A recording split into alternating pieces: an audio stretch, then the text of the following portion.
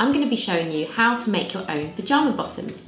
I'm going to use our Jaimie sewing pattern, which you can sew as either full length pyjamas or flirty boyfriend shorts. They've got an elasticated waist and an optional drawstring tie. If you're new to sewing, this is a perfect project to start with as it's really simple to make and there's no fiddly bits. Or if you're more experienced, you can whip these up in no time and they make a great gift for family or friends.